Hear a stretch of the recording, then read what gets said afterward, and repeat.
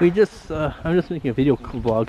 We just cleaned up, we just scooped up these two mattresses. They're full of water and slime or mud, and it was very heavy. So we used our combined volunteer brain power, aka just roping it and sliming it out like a snail. We think we need a bobcat to lift this, because that is really heavy.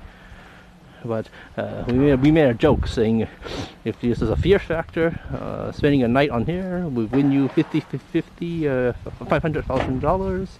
But then, you know, you'd probably be molded to death by goo. So, and then it wouldn't be worth it, because you'd be like needing like $500 million to clean out your lungs.